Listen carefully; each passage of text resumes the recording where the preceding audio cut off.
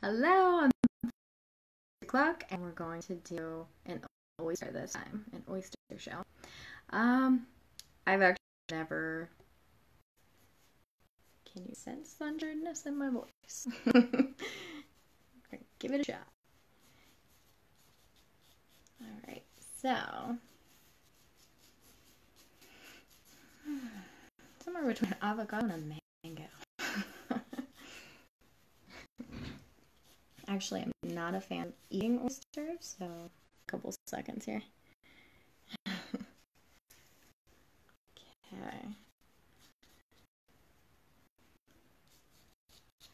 So I am done sketching that out.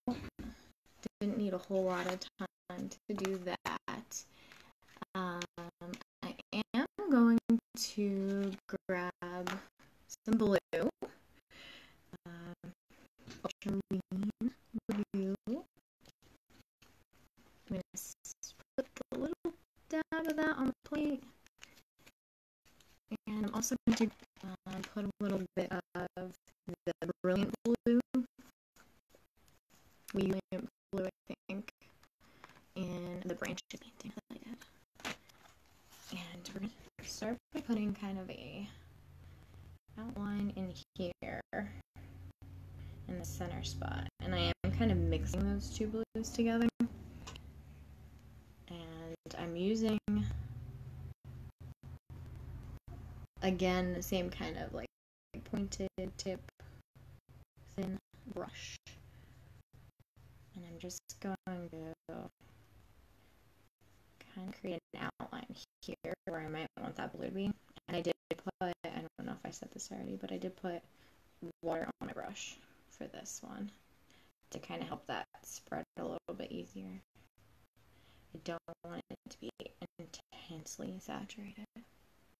So we're just going to do that first. And maybe put a little bit over here too, to kind of give us some details to the edges of the oyster. And then I'll probably put a little bit of blue along the edges here. The reason why I'm actually putting this in now is because you want it to kind of have a little bit of an outline,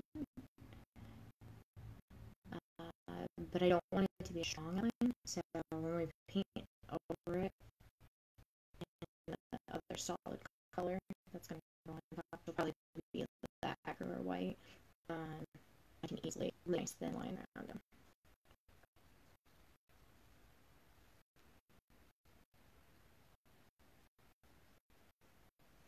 Alright, so up here we probably have a little bit more of turns. And this is where the oyster halves connect, so there would likely be a little bit more crevices and things in this section, so that's why I'm going to add a little more of that blue up. Again, I'm kind of using the blue as like my darker color, meaning like shadows, and the black and kind of outlining it in that way. Alright, so I'm going to pull in my acrylic, not do anything as far as wiping off the brush, and I'm just going to go right along where I just put the blue and kind of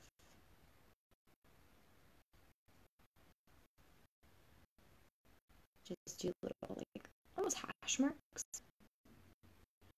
Not going straight up and down, I'm rather going kind of like this and then like that, so that's like hash mark of a feel to it.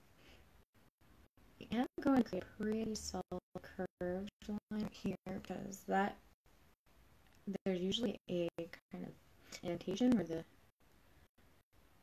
I might be saying this wrong, so I'm sorry if I am, but the mollusk lives. The whole thing may be a mollusk, and I'm just getting it wrong. I'm not a scientist, you know? Just correct me if I'm wrong. The living part lives in here. I'm in this little bed. Still gonna go through kind of give the edges a little bit of. I'm actually gonna add a little bit of blue to my brush now too.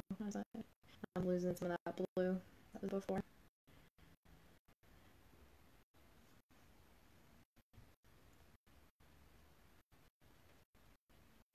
Just continue with that. I believe your edge probably along here would be a little bit thinner. So we're just gonna kind of thin that out a little bit as we go through here. And not get too crazy and coming up with this part. Is anybody watching along? Do I have an audience? Okay, so we did have some orange from the last one that I think I'm just gonna bring to this as well. Bring it a little bit closer. And putting just a little bit of that orange, I think, in here would be nice.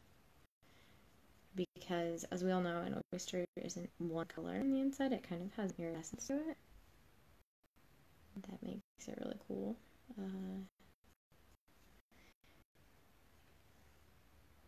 Kind of like the pearl itself has like a very beautiful iridescence to it that often are found inside of the oyster. But the inside of the oyster itself usually has some too.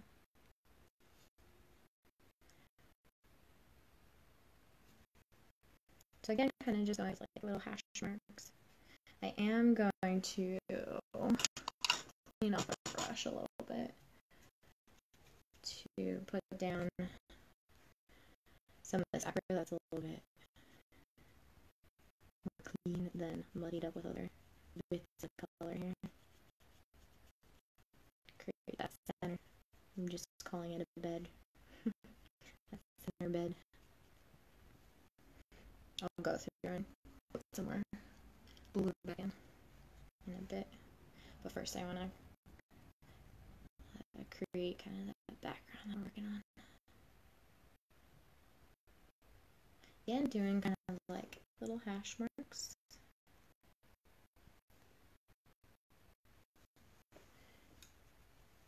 And then we're going to put a really dark bit right in here. Because this is legitimately where our little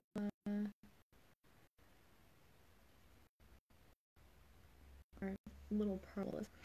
And I'm going to add a little bit of black to my palette.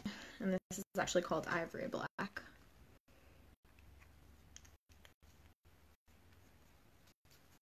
So we'll add that black into where the blue is at. And it's starting to come together.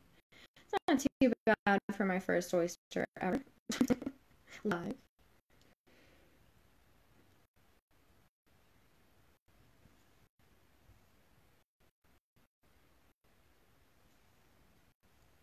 And we'll put a little bit of black over here. Create some edge and dimension. And a little bit in here.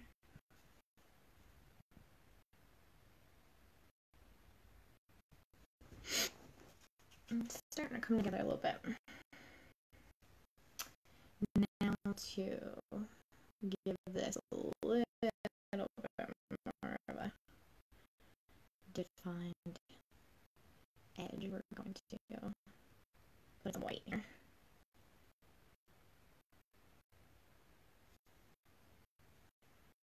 And I'm going pretty thick with my white.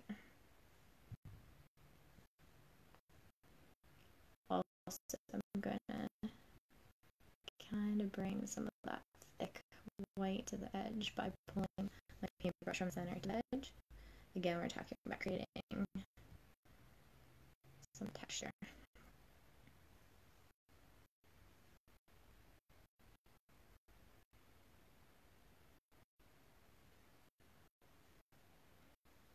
We want it to look like you're kind of looking into the oyster.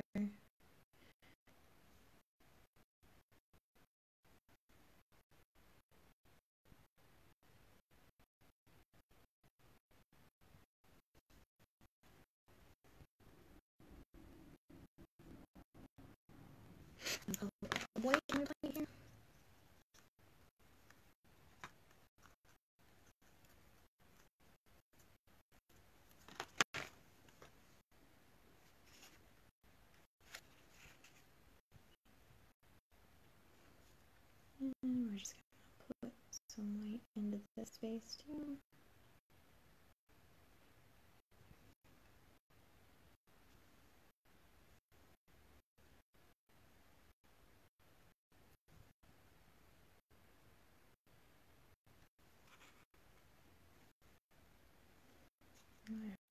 Alright.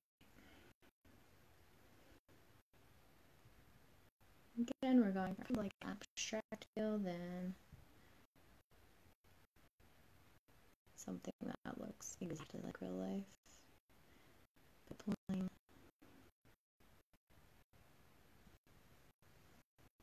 some of your paint across there. Create some dimension.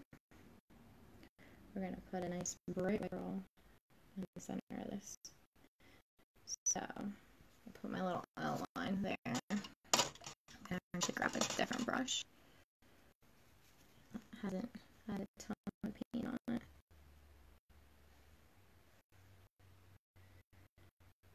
And we're going to lay down a nice big glob of paint.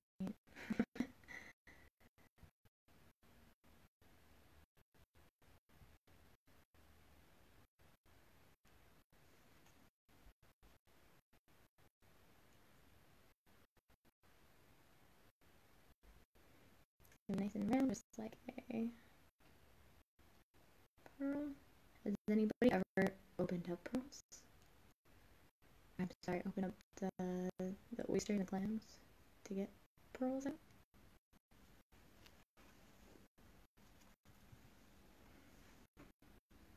I know they have like parties and stuff to do that. I'm putting in a little bit of black into the edge here to create kind of a rounded effect on the pearl.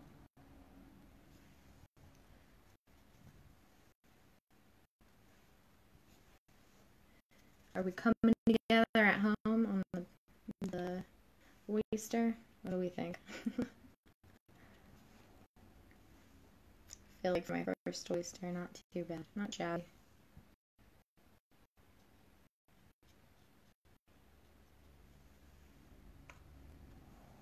I'm going to add a little bit more black up here.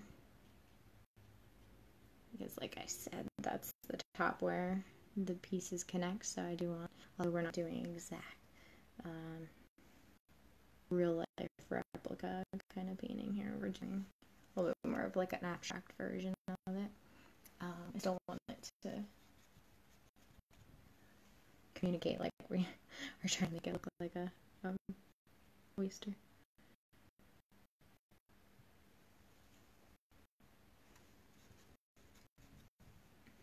I'm actually going to add a little bit of brown towards this too.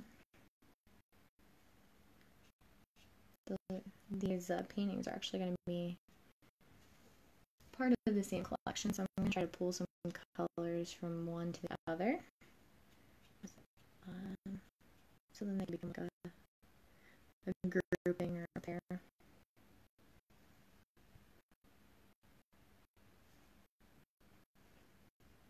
Pulling a little bit of brown here too. And this time the brown is acting as shadows so much as it is acting as actual coloring.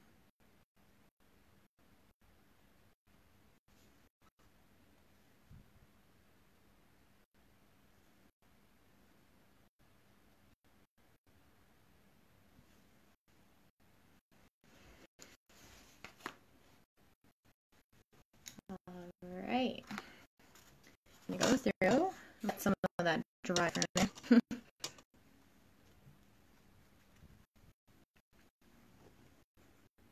Do a couple of little orange dots.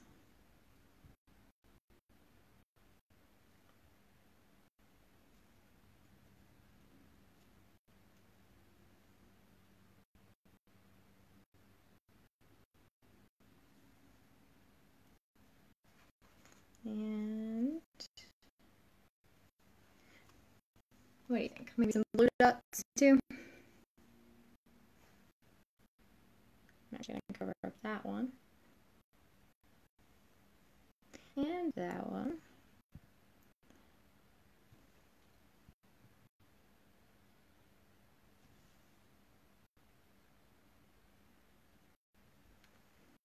because I'm going to come back through and I'm going to put a couple of extra orange ones over here.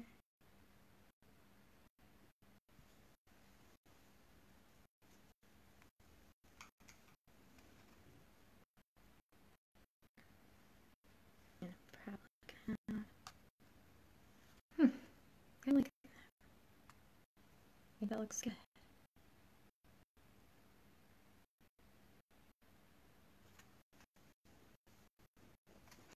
All right.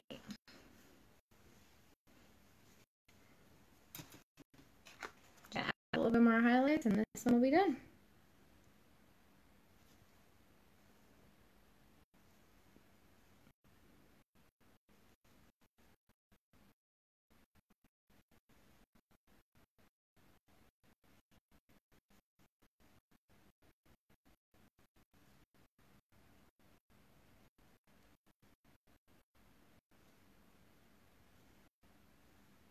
To get a little bit thicker and putting in my paint here, and I did that on purpose so then I can try to create a little bit of texture. It's kind of abstract look.